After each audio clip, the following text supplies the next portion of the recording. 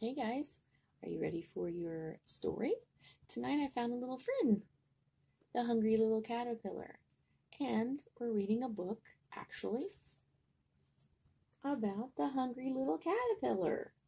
So I hope you enjoyed tonight's story. Let's get into it. So say your prayers, get tucked in, and if you have the book, read along. The Very Hungry Caterpillar by Eric Garl.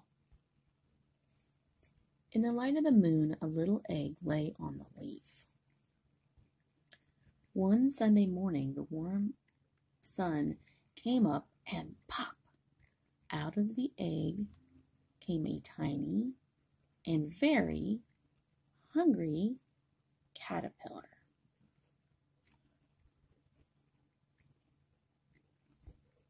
He started to look for some food.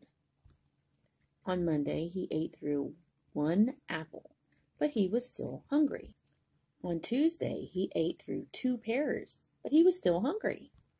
On Wednesday, he ate through 3 plums, but he was still hungry. On Thursday, he ate through 4 strawberries, but he was still hungry. On Friday, he ate through 5 oranges, but he was still hungry.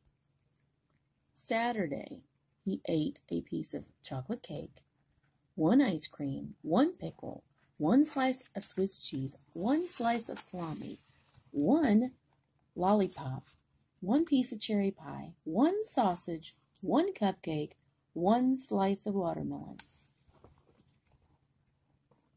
That night he had a stomachache. The next day was Sunday again. The caterpillar ate through one nice green leaf, and after that he felt much better. Now he wasn't hungry anymore, and he wasn't a little caterpillar anymore. He was a big, fat caterpillar. He built a small house called the cocoon, this brown thing, around himself. He stayed inside for 2 more weeks.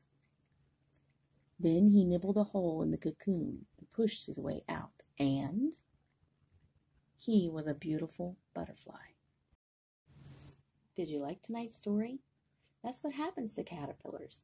They turn into beautiful butterflies or moths. Just like one day, you'll go from being little, like he did, like a little teeny tiny caterpillar. You'll go from being a small little boy or little girl, and you'll grow up to be a mom, a dad, an aunt, maybe president of where you're at.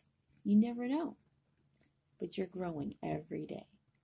So don't get discouraged if you find that there are things you can't do right now. You'll be able to do them. I hope you enjoyed tonight's story. I hope you have sweet dreams. I hope you said your prayers. Make sure you say a prayer for everybody. And I hope you enjoyed the story. And I hope you know that Grandma loves you. Till the next story. Good night.